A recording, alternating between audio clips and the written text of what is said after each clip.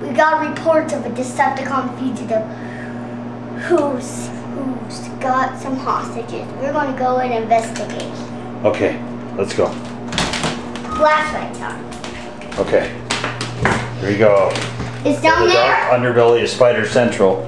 And, oh, okay. Let's go down there. It's a security light coming on. Okay, let's look around, see if we can find him. We don't know who this Decepticon is, but we've heard that he's got hostages. We're gonna go down and investigate. Oh, look at Shockwave. He's got, oh my gosh, he's getting ready to shoot Ice Bear. Shockwave, you're under arrest. Shockwave, you're under arrest.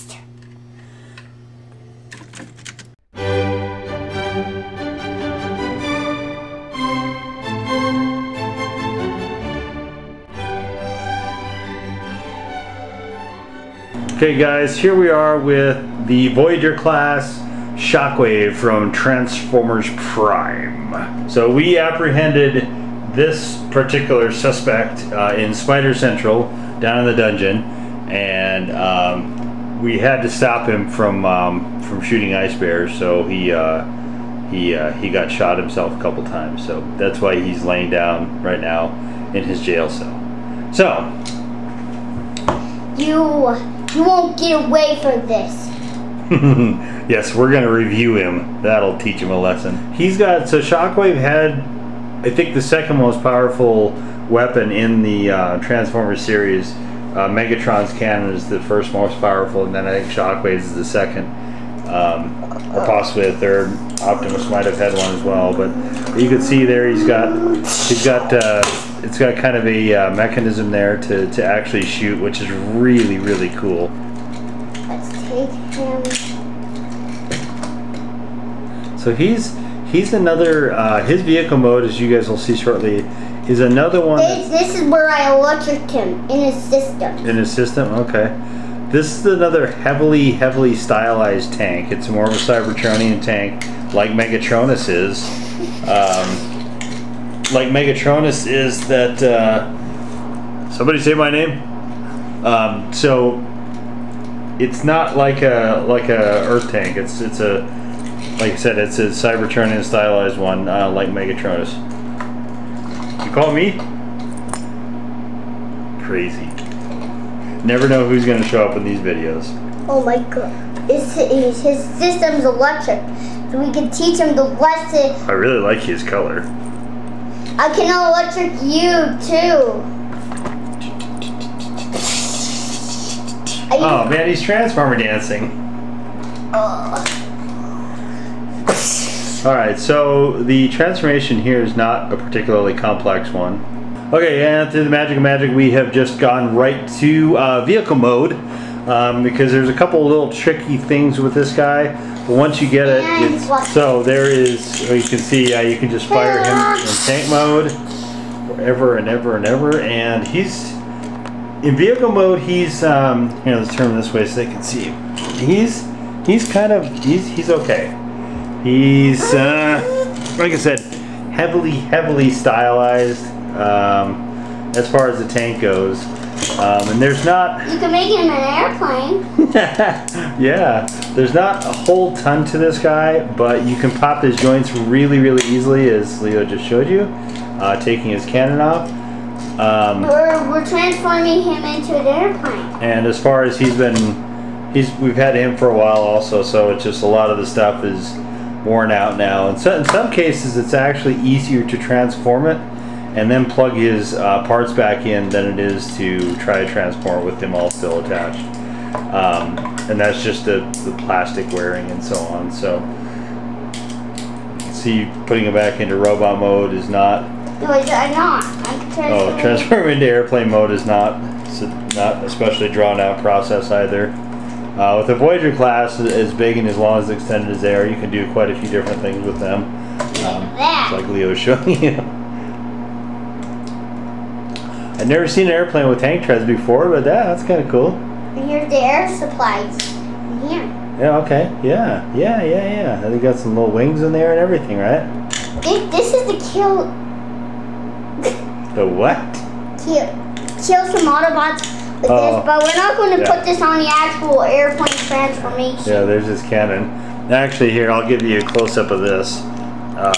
We could slow it down, I guess, in slow-mo, but instead I'll just show you here. So it just snaps apart, and there's the red glowing object in there. This will catch light at times, but it's a really cool weapon, and it works really well.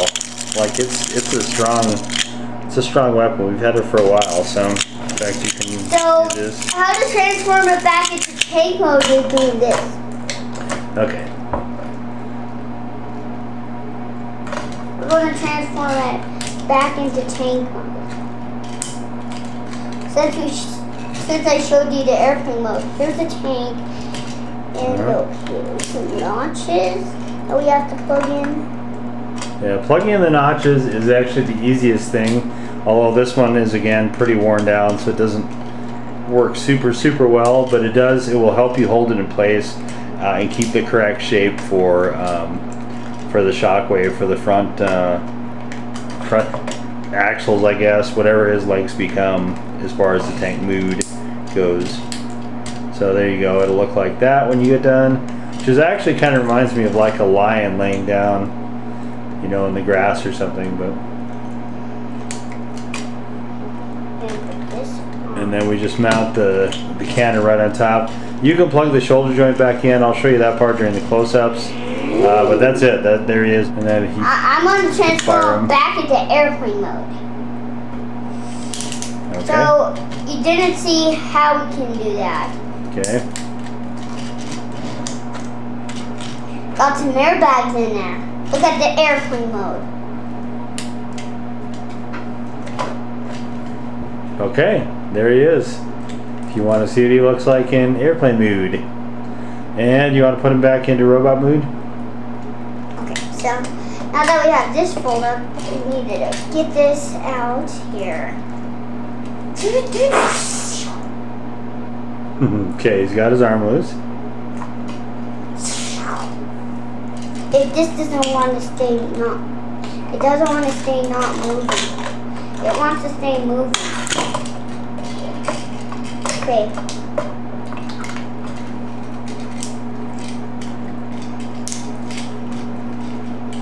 It came with some battle armor we forgot. Yeah, the battle armor is goofy, so I don't think either one of us liked the battle armor especially, so that kind of went away.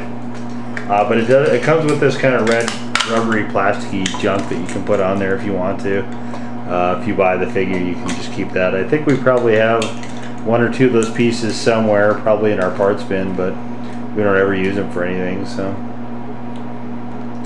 okay, and there you go. And there's the back of him. He looks okay in the back. Oops, but let's switch the arms. Oh, yes, you can switch the arms too. The ball joints are the same. He will not transform correctly, however, if you switch the arms. And nor will he be accurate to the show. You can see that we're going to switch it back where it was before. Is this arm here before? Mm-hmm. Oh, I don't want me to plug in anymore. So I'm just going to show you guys real quick what I just told. So if you plug this in, the open space has to face the back of his body. So you can see there's an open space right here in this one. See it right there? Okay, that has to face, when you plug it in, it has to face the back of his body. So plug it in like so, and just push it in, and there you go. So you can see both of the open spaces are in the back. Okay, so in this cell, it's time for him to get feeded. And there you are in robot mode. Okay guys, and as you can see, he is heavily stylized. There he's catching the light a little bit. Let's see here. It's shy. You can light him. You can light his eye up. You can see that. Gets that sort of effect on there. And you can see this front chest plate. He's got a lot of the electronic gadgetry. There's some of the red circles and so on here. And there he is. She stands pretty well, as you can see. And we got some new recruits who want to watch. Okay, alright, we got some guests here. We got a utility vehicle and a John Deere lawnmower. Very awesome. And okay, guess so what from the side, here? from the base, this is a good looking figure. It's a really good looking figure. I like this guy a lot. This is actually one of my favorite from the entire Prime series. both the cartoon figure and the robot here in the Voyager class. So to transform him, pull the chest plate, and from there put his legs out like so. And I'll show you what we're going to do with that in just a second. From here, we can pull out the chest plates. Pull out the chest plates like so. And pull out his track in the back and slide that out. So that part is done. This is the actual back track that's completely finished. And from here, what we do is spin around, turn it, flip it over, and you're just going to spin this over. So you can see where this fits, right? So this part just fits right in there. And then from there, we just plug this square peg into the hole like so, and that part is done. I think that would be really uncomfortable to ride around like that, but you know, there you go. So anyway, back in there, you might need to plug that back in a couple times. Okay, from here, you can see there is some notches, right? Some notches here, and here are some guide areas. So what you want to do is plug this in like so into these, and this will keep his orientation correct through it once you get the legs in shape. So let's plug one of these sides in. Oops. Maybe a bit tricky going at first. Oops. Okay, so it's easier if you can notch them both in at once. Okay, and once you've got them notched in like so, just slide it back until it won't go any further, and that will help keep him in order. And then all you're doing is just folding this over. So same thing over here, turn it, and then just fold it straight like this, and you can see that one's already come loose. So we'll just pop it back in there, pop this side back in there as well. Okay, all right, and then the feet, just slide those forward. Actually, that one already is. So this one, we'll just slide it forward like so. Okay, and there he is. Oh, the gun. So the gun is, this joint doesn't stay particularly well on our figure here. So the idea would be here that you plug this into this part down there. However, we find it to be, we'll try it here. Just fold that over, and then, so you just basically are folding this around, right? Start here, and then fold this part so it's up there, and just plug it in like so. But that joint likes to pop, so what we find a lot of time to be easier is to do what I just did, to convert it and then just plug it in after the fact. So there you go. There he is in vehicle mood. See, it's heavy stylized. You can see the bottom part has already come out, so this has been a really well worked one. And then to untransform him, you're just basically undoing what you just did. So undo the gun, come in the back, undo his arm, fold this down. Okay, so there you have this mostly done. Spin his head back around so we can see what he's doing. Fold this up and in. This one also up and in. And then put his chest plate up, which will unlock his legs, from which point you can just do spin back around like so. And slide his feet back up. Oops.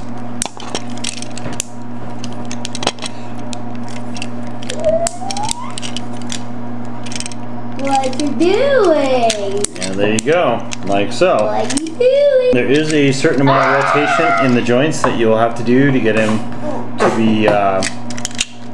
to be registered correctly, but once you got him, there you go. He stands well, he looks down at all the citizens and gets ready to do stuff, and he's not anywhere near as cool as I am. Alright, Megatronus. Watch this. So anyway, there you go. There's the review. Oh, the utility cart just ran into Shockwave. Very, very cool figure. That Voyager class Shockwave from Prime is a must.